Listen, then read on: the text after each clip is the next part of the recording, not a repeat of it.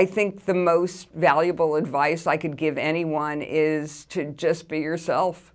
I mean, be comfortable in your own skin. It's authenticity that is compelling. You know, people like real people. That's who they respond to.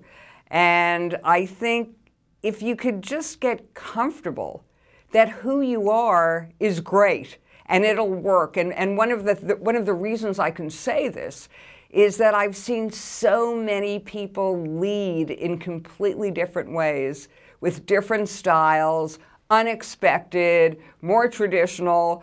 But the one thing I can say is they all work when they're genuine. They all work when they're authentic.